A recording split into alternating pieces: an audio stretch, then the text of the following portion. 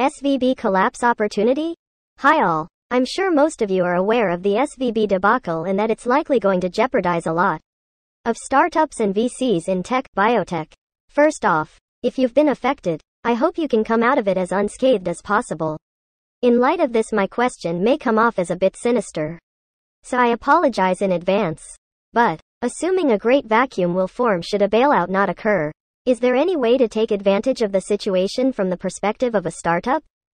I'm not sure there is anything that can be done, but I figured I'd ask if anyone has thought about it. Thanks. Edit. To be more clear, I'm in a startup now and I'm wondering if there is anything resulting from the fallout that can be taken advantage of. The easiest way to profit off of this, assuming you aren't a major financial institution that can scoop up bank assets, is to go after the carnage. In the dot-com era, it was buying errand chairs for pennies on the dollar from failed startups. In some cases, it was purchasing once high-flying brands for rock-bottom prices. In all cases, employees are poached. If you considered that value, then there's going to be a lot of human capital available soon.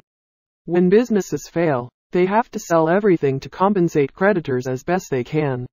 And employees, obviously, are let go. That's where you strike. There's going to be a lot of fire sales on assets soon. Cash is king. Or, at least, having available funds, cash, luck, etc. that allow you to make moves.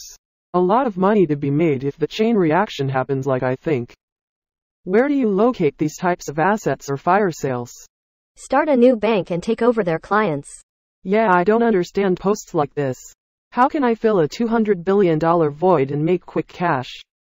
I don't know the answer, but good luck, dude.